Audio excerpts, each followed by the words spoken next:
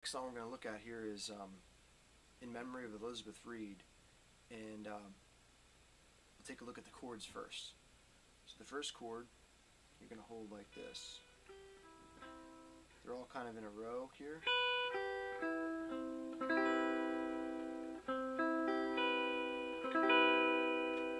Like that. That's the first chord. And then you go down here and you're going to play what would be an A minor 7. So you can just play this triad, these three notes.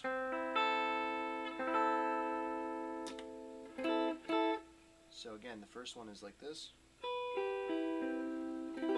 I'm starting here at the 7th fret. 7, 8, 9, 10, all on different strings. Then you play that triad right there on the 5th fret.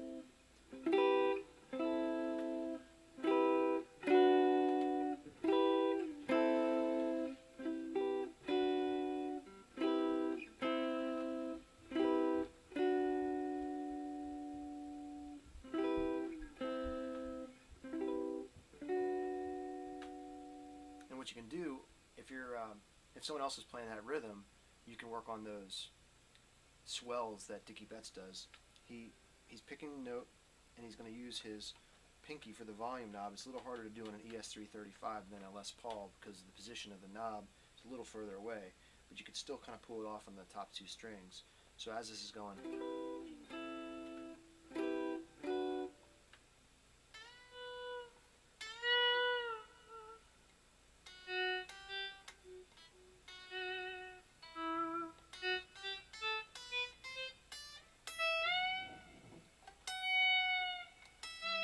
you can experiment with pre-bending a note.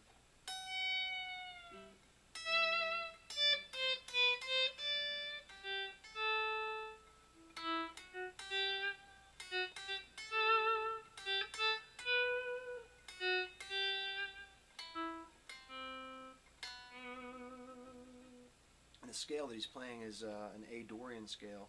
It's like an A minor type of it's like A minor pentatonic with some extra notes.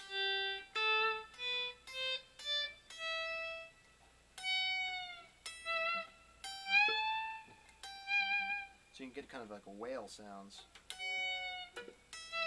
You do a pre-bend, volume off, hit the note and then turn volume up.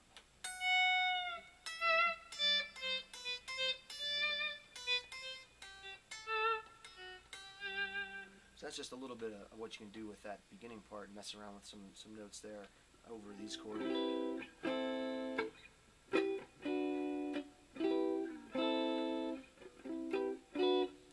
Theme was going to go like this. Then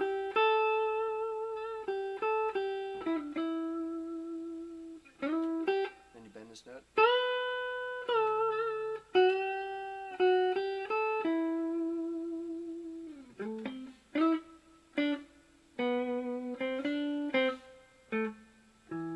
Now there you can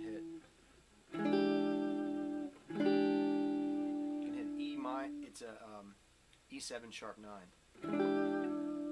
Or just hit this E note.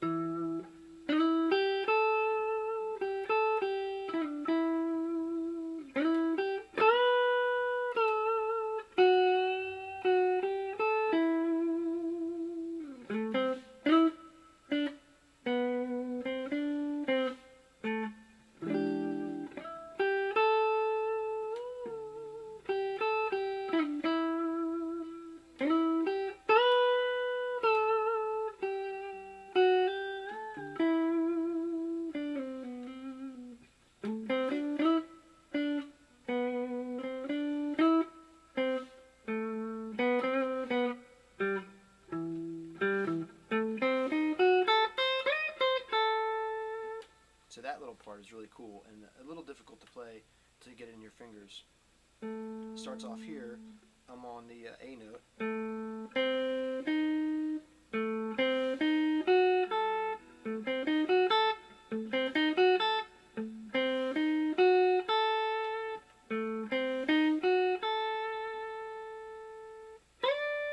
Then he slides up to the 11th note.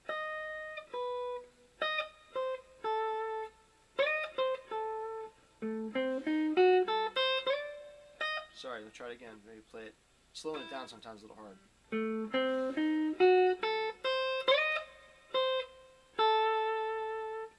that's that part. And then, you know, of course it's harmonized. So I'm playing one of the parts, but there's also a harmony part that's a little weird. This is the main, I would say the main melody part. Then you can play it like this. There's two ways to play this next part. At least that I play it. This is a little weird with your pinky. So if you don't like this way, I'll show you the other way.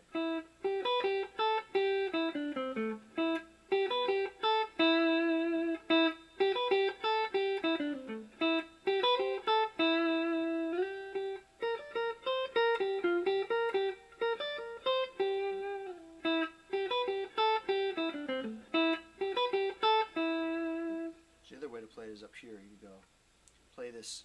Remember the beginning chord? You start in that position and go. Just walk down the chord, arpeggio. Try it again.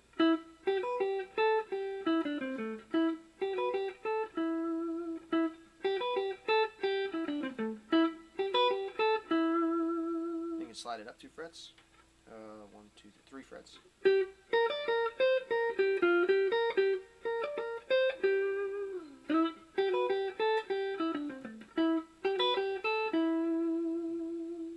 That's that part, and then it just goes.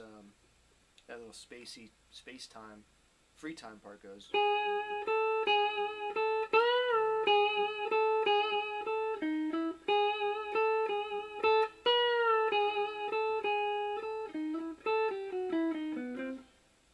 That rundown goes. Then you hit the E7 sharp 9.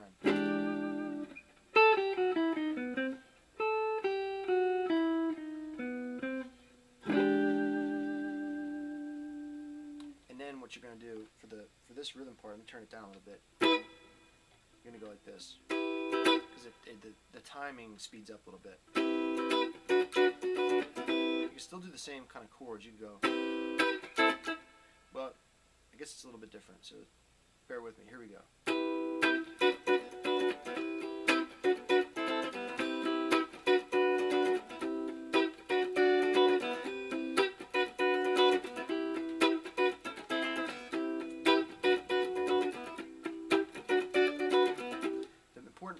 The important thing to remember when you're playing this in the band situation is not to overplay your part here. It's more the percussive side of the rhythm that you want to focus on.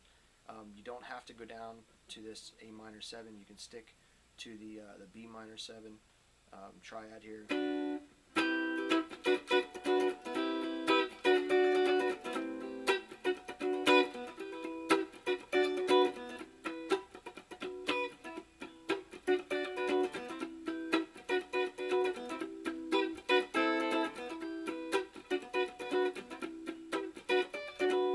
Pretty much it for that, for a lot of different parts there in Elizabeth Reed. I just wanted to get you started on that. If you have any questions or other things that I could have maybe explained a little more clearly, or you want me to break down, leave a comment and I will try to address that and get back to it. Okay, rock on. See ya.